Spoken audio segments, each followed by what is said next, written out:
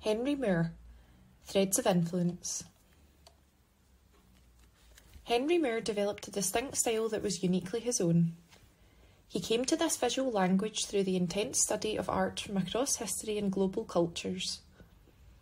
From the early 20th century, in progressive artistic circles, there was an increased interest in antiquities and art from Africa, Asia, Oceania and the Americas, and Henry Moore, like many of his contemporaries, drew inspiration from these cultures. Through Moore's work, the global sources of modernism were laid bare. In his lifetime, Moore became the most famous British artist, recognised around the world for his sculpture. Whilst known principally as a sculptor, he experimented in various mediums, including drawing and printmaking. He persistently revisited a few key subjects, namely the mother and child, the reclining female figure, and the seated figure. Henry Moore was born in Castleford, Leeds in 1898 and studied at Leeds College of Art and then at the Royal College of Art in London. He relocated from London to Perry Green, Hertfordshire during the Second World War, where he lived and worked until his death in 1986. Henry Moore's close friendship with the photographer John Hedgecoe resulted in some of the most candid photographs of Moore towards the end of his life. Although Moore had stopped making sculpture by this time, his hands are the focus of this composition. Hedgecoe described them as the hands that created so many works of art. Henry Moore promoted himself via photography and film more than any British artist before him. His close friendship with photographer John Hedgecoe from 1956 to the end of Moore's life resulted in thousands of images of the sculptor and his work and 4 books dedicated to them.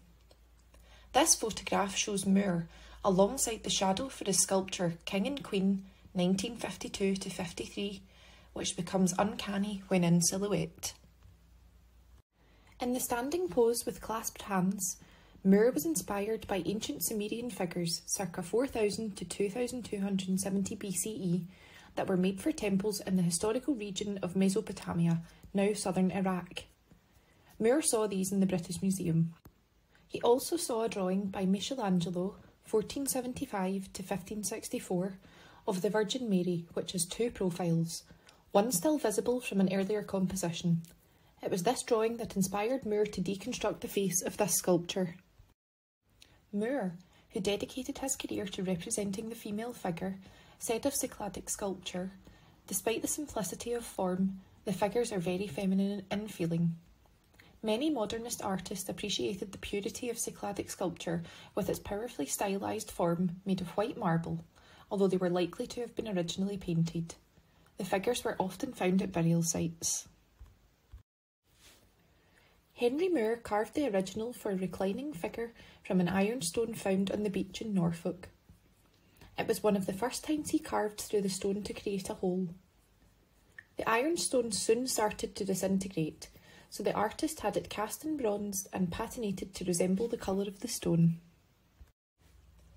The reclining figure was the most recurrent subject in Moore's sculpture, as he believed it offered opportunity for experimentation. The difference between this angular work and the earlier rounded reclining figure work displayed nearby demonstrates Moore's interest in surrealism, which had risen in the 1930s. Jacob Epstein was the most famous sculptor in Britain when Moore was a young artist. Moore followed Epstein in his interest in carving directly into stone without a preliminary model. Epstein's earliest known sculpture, Baby Asleep, which was modelled in clay before being cast into bronze, is more naturalistic than his later carvings. As a young artist, Henry Moore depicted babies in both sketches and sculpture. Henry Moore was devoted to life drawing throughout his career, believing it would help him to understand 3-dimensional form. As a young artist, he asked his wife Irina to model for him. The rounded body with thick outlines in this drawing show his interest in representing solid form, and the face almost resembles one of his sculptural masks that he was making throughout the 1920s.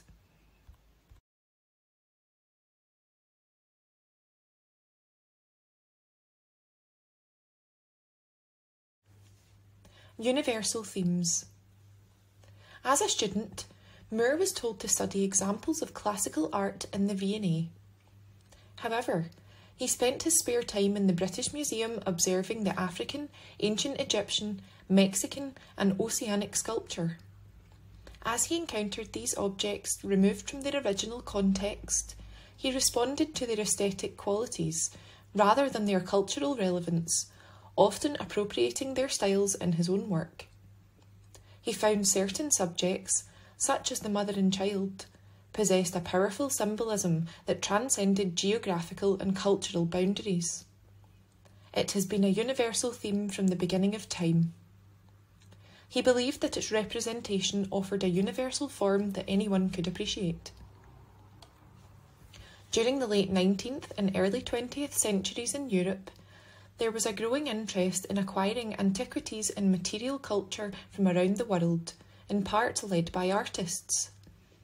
This enabled the widespread movement of these artefacts, resulting in their placement in European museums and private collections.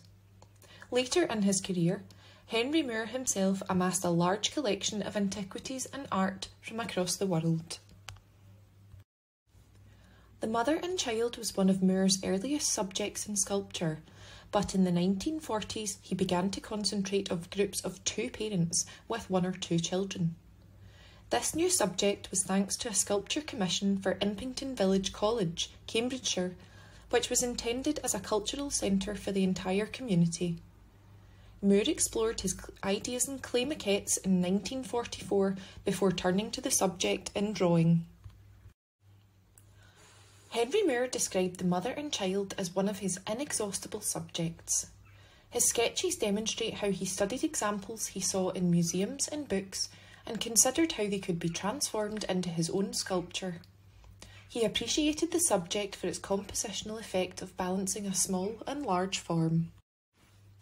In 1942, Moore was commissioned to make a Madonna and Child for St Matthew's Church in Northampton. The subject extended his interest in the mother and child, one of his most enduring themes.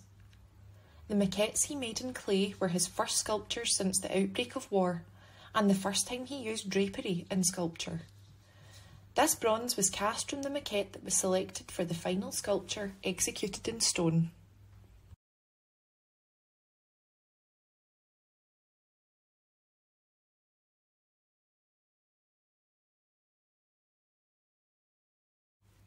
Moore had studios for different purposes.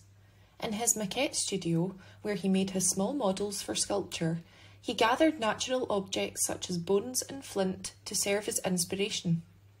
Sometimes he would make the maquettes from pressing clay directly onto these found materials. The maquette studio was the most photographed of Moore's studios, and its image still contributes to the understanding of his work as being inspired by nature. Created during Moore's most abstract phase, square form subtly suggests a creature with eyes and a beak. It may point to Moore's interest in ancient Mexican art. I've always had a liking for squareness. This may be one reason why I appreciate Mexican and particularly Aztec sculpture. Green Horton stone can be highly polished, and Moore used this quality to emphasise the curves in this sculpture. Moore based this composition on his sister, Mary, knitting, and his wife, Irina, reading a book. He used what he described as sectional lines to describe three-dimensional form vertically and horizontally.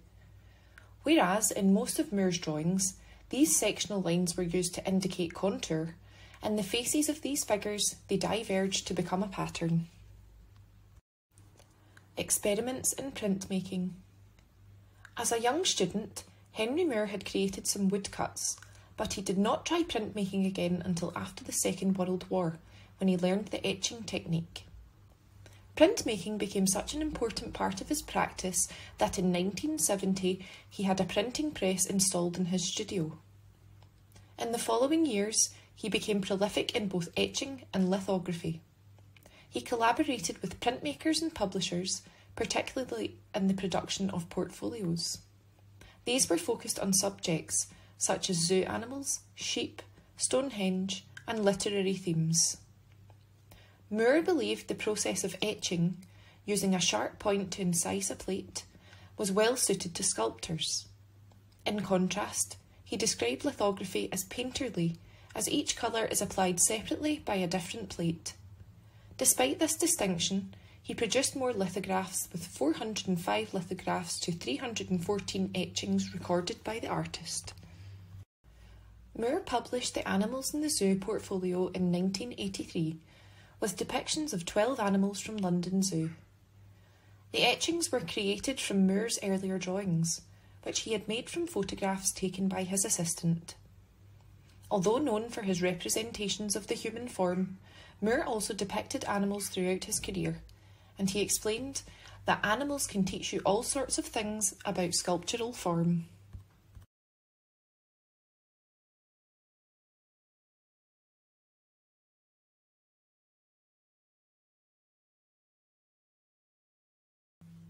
In 1949, Moore was invited to participate in the school's print project, initiated by Brenda and Derek Ronsley, who had the idea of commissioning a selection of leading contemporary artists to create high-quality lithographic prints to be shown in schools, as a way of stimulating an interest in modern art by bringing contemporary art to young children who would otherwise not have had the opportunity to see good work.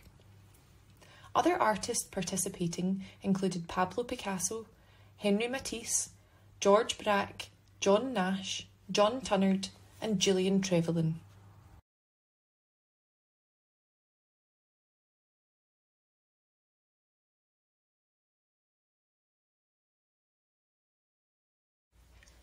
The impact of war.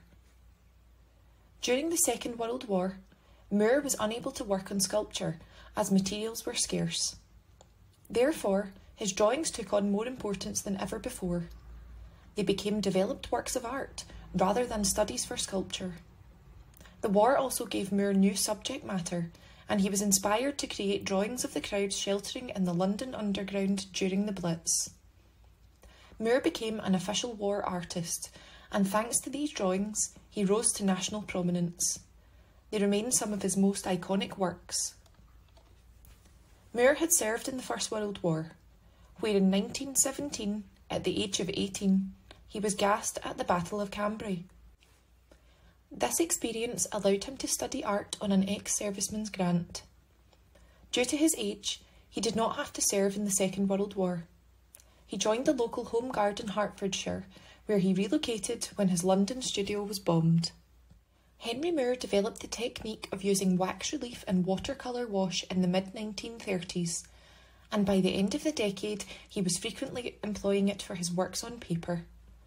At this time, his sculptures were relatively small, but the freedom of working on paper meant that he could suggest the possibility of monumental sculptural scale.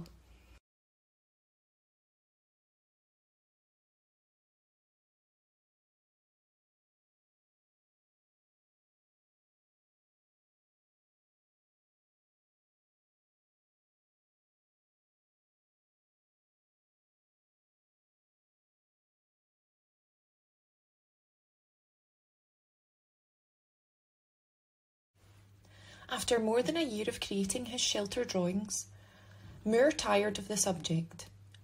In his capacity as an official war artist, he was asked to depict the industrial activity of coal mining. He chose to visit the Welldale Colliery in Castleford, Yorkshire, where his father had worked when he was a child. The subject did not interest him as much as his shelter drawings, and he made fewer of these works. Henry Moore created 6 drawings to illustrate Edward Sackville West's The Rescue, a play based on Homer's The Odyssey. This drawing, a variation on one published, depicts Odysseus asleep in a cave. As described in the play, he has his face to the opening, so that the dawn may wake him. The literary subject extends Moore's interest in the tunnel that he had explored in his shelter drawings. Moore often explored his sculptural subjects on paper, and this composition combines 2 of his favourite themes, the reclining figure and the family group. It also demonstrates his growing interest in drapery, which first appeared in his shelter drawings and later figured in his sculptures. When Henry Moore saw the crowds of people sleeping in the underground shelters, he thought they looked like his sculptural, reclining figures.